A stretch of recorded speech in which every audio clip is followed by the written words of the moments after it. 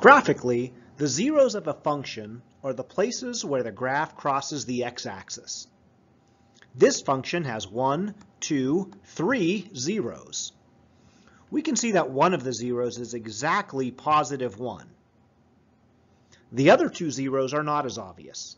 In fact, they are irrational and in some functions can be very difficult to find.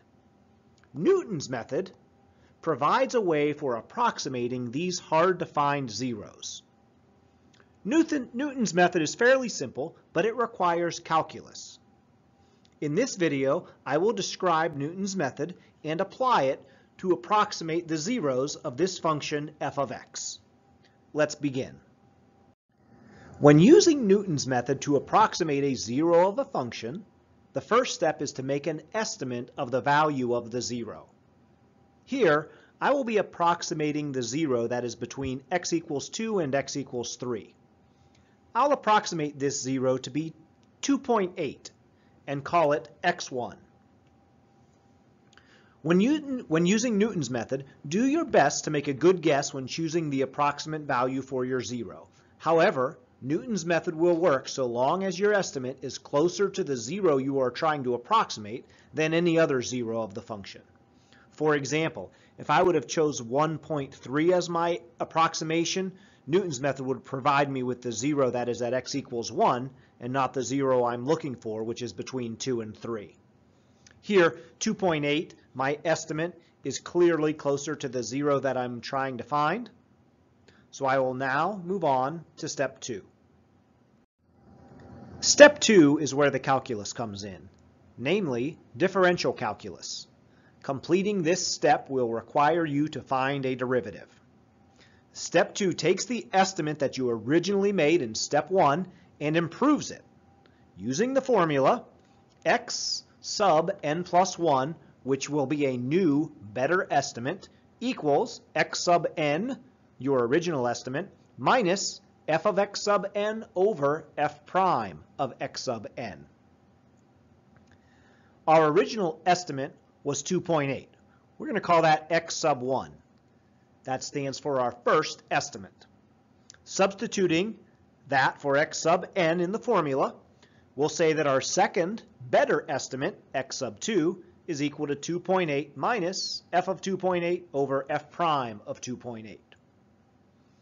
Let's recall that the function we're trying to estimate the zero of was f of x equals x to the third minus 3x squared plus 2. And first evaluating f of 2.8, we'll substitute a value of 2.8 for each occurrence of x in this function, and that yields about 0.432. The derivative of f of x, can be found using the power rule. The derivative of x to the third is 3x squared. The derivative of 3x squared is 6x. The derivative of 2 is 0. So f prime of x, the derivative of the original function, is 3x squared minus 6x. Next, we'll evaluate f prime of 2.8. So we'll substitute for x in the derivative, the value of 2.8, our first estimate, and that is 6.72. So now that we know f of x and f prime of x, let's substitute that into the formula. X sub 2, a second better estimate, will be our original estimate, 2.8, minus the result of the estimate in the original function f of x over our original estimate in the derivative. 2.8 minus 0.432 over 6.72 is about 2.7357, at least to 4 decimal places. This value is closer to the actual zero of the function than our original estimate of 2.8 was. We can continue using Newton's method to get an even better estimate. Step 3 in Newton's method is to basically repeat step 2 using your improved, better estimate of 2.7357. We're calling this x sub 2 because it was our second approximation the one that was improved upon when we used Newton's method the first time. Recall our original function and the derivative that we previously found. And we'll go ahead and find a third, even better approximation of the zero by substituting for x2, 2.7357. This result, f of x sub 2, f of 2.7357 over f prime of 2.7357 is equal to the fraction you see on the screen here. I've rounded these off to 6 decimal places. The more decimal places you use, the more accurate your approximation will be. Depends on the level of precision desired. The result of this expression is 2.7321. This value represents our third estimate for the zero of the function and is closer to the actual zero than our first two approximations were. At this point, you're basically going to repeat what I just did as many times as you would like. Each time will get you closer to the actual irrational zero of the function. Oftentimes you'll see the work for this set up in a table as you see on the screen now. The original estimate was 2.8.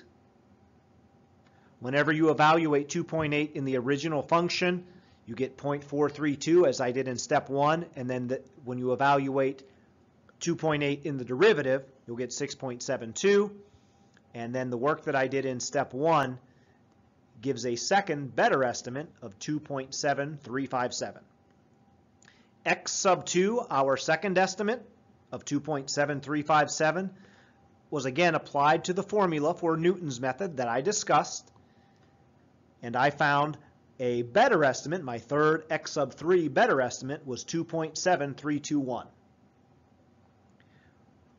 Moving ahead and applying Newton's method a third time, well, when I substitute 2.7321 into the original function, I'll get 0.003, and when I substitute the third estimate into the derivative, that yields 6.005. To 4 decimal places, that quotient is 0. To 4 decimal places, there's no difference between the third and what would be the fourth approximation of the zero. If your estimate requires you to be accurate to 4 decimal places, Newton's method has found the zero of the function. To 4 decimal places, that zero is 2.7321. Because the zero is irrational, this is not the exact value of the zero. If you were using a calculator or a spreadsheet and rounding to more than 4 decimal places, you would see a difference between the third and fourth approximation. Newton's method can be used to find the zero as precisely as you would need it. In this case, if I'm looking for 4 decimal places, I found it. The zero between x equals 2 and x equals 3 in the original function to 4 decimal places by Newton's method is 2.7321.